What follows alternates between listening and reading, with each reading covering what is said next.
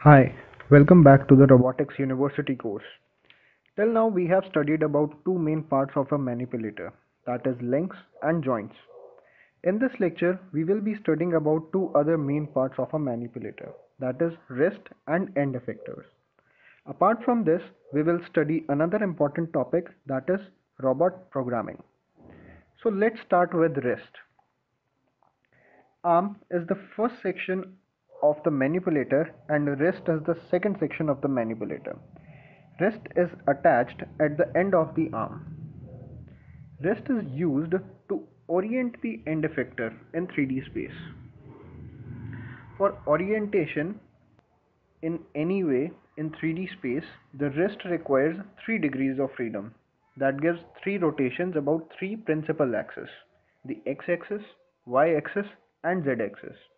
But depending upon the application as how we want to orient the end effector, the degree of freedom can be less than 3. Okay, depending upon the application. Suppose there is an application where only 2 degrees of freedom are required, so the mechanical design of the wrist will be according to the 2 degrees of freedom. Okay, moving further, the 3 rotations of the wrist are known as roll, pitch and yaw.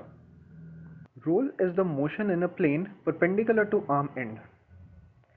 As shown in the diagram, you can see that roll is the rotation about the horizontal axis in this way. Similarly, pitch is the motion in the vertical plane passing through the arm. That is, pitch is the rotation about the another horizontal axis as shown in the diagram. The third motion is yaw. Yaw is the motion in the horizontal plane passing through the arm. That is, yaw is the motion, the rotation about this vertical axis. A wrist with high dexterity is the one where 3 axes intersect at a point. If the 3 axes intersect, such a wrist will have high dexterity. Okay. In robotics, we have seen that as dexterity is increased, the complication in mechanical design also increases. So in wrist also, if 3 axes intersect, the mechanical design will become complicated. Moving further, the last part in the study of manipulator is end effector. These are attached at the end of the wrist and are used to perform a specific task. Okay. One important point to be noted over here is that the end effector are external to the arm. These do not add to any positioning, orienting or manipulating. So the degree of freedom of the end effector are not combined with the degree of freedom of the manipulator. In the previous lectures we have studied the 3 degrees of freedom or 6 degrees of freedom of a manipulator. But here the degrees of freedom of the end effector is not added in those degrees of freedom. The end effector is external to the arm. So the degrees of freedom of the end effector are not combined with the degree of freedom of the manipulator. These end effectors are of two types. First one is grippers. Grippers are used to grasp or hold the workpiece or tools. Okay. And the second type of the end effector is the tool itself that can be used to perform various tasks like welding, drilling, grinding, etc. So we have completed the study of basic structure of the manipulator. Now we will study about robot programming. Robots are required to do some work cycle.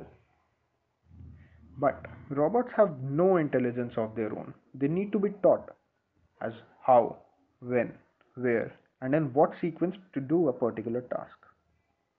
The teaching of the work cycle to a robot is known as robot programming. Now, robots can be programmed in two different ways. Number one, teach by showing or lead through programming. Number two, textual commands with a suitable interface. So, the first one, teach by showing or lead through programming. In this method, the manipulator is made to move through the desired motion path of the entire work cycle, and the path and the other parameters are saved in the memory. As we move the arm through the desired motion, the path and the other parameters are getting saved into the memory. Okay, and in the second thing, that is textual commands, a robot programming language serve as an interface between the user and the robot manipulator. A programmer uses a robot programming language and writes a code according to the required or desired task to be done by the manipulator. This textual programming can be done in two ways, online or offline.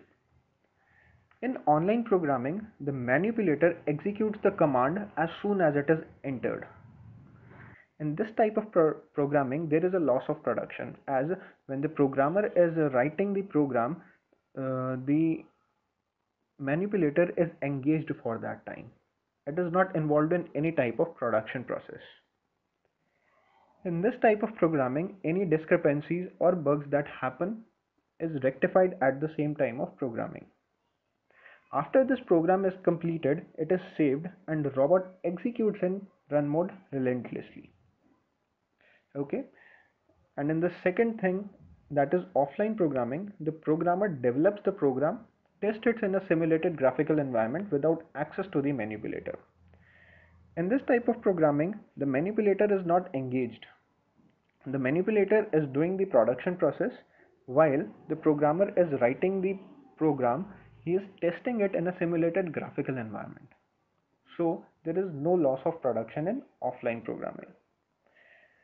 In offline programming, after the program is completed, it is again saved and the robot executes in run mode relentlessly.